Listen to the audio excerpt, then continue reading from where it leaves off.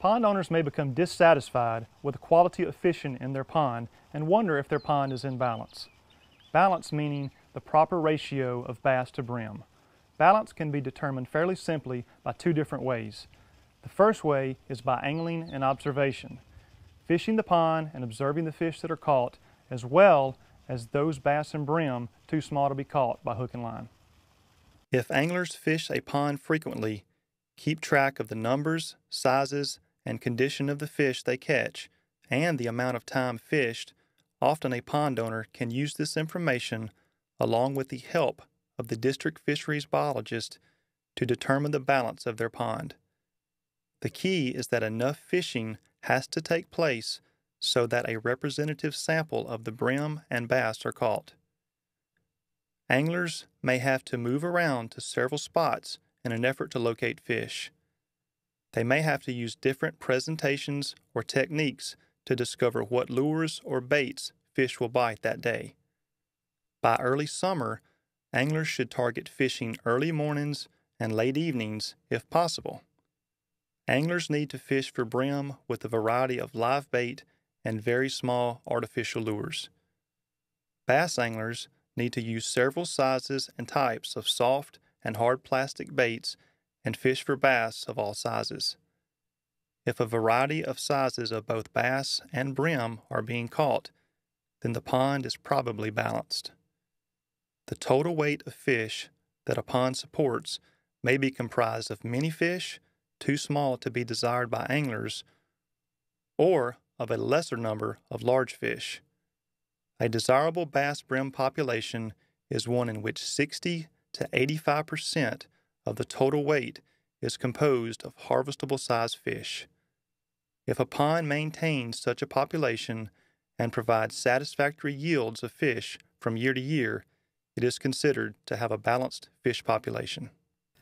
Normally in balanced ponds, most of the bluegill caught by anglers are larger than 6 inches, and the average bass weighs 1 to 2 pounds. Pond owners should see bass beds and pairs of bass cruising in shallow water as the water warms in late February, March, and April. By April and May, recently hatched out bass fry are about 1 inch long with their prominent black lateral line and are found near the bank or around woody cover close to shore. In balanced ponds, pond owners should see large areas of brim beds located on a sand or gravel bank in shallow water with brim on or near the beds several times throughout the spring and summer. Beginning in May and June, schools of recently hatched out brim fry can be found around pier pilings or at the edge of weed beds and scatter or flash at the first sign of trouble. Balance in pond can also be deduced by pulling a seine and capturing young-of-year largemouth bass and bluegill that have recently hatched. From June to October, pond owners with a few hauls of a minnow seine can determine balance in their pond. A seine with 1/8 inch mesh, 4 or 5 foot deep and 15 foot long is recommended. Pull the seine in at least 6 spots around the pond where the pond bank is open and grassy.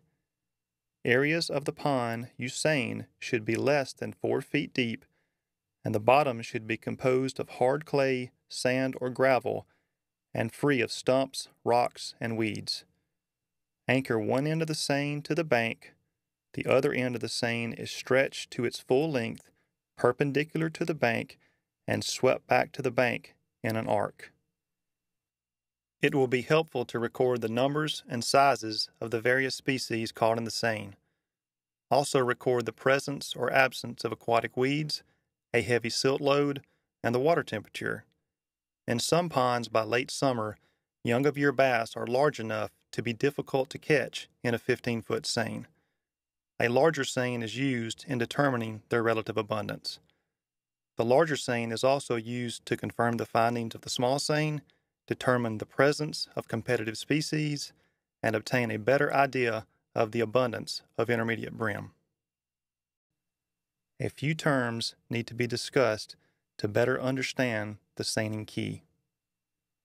Bluegill fry, hatched out within the last month, are less than 1 inch in length and are translucent enough so you can see their vertebrae through their flesh. Intermediate-sized bluegills are from 2.5 to 5.5 inches in total length.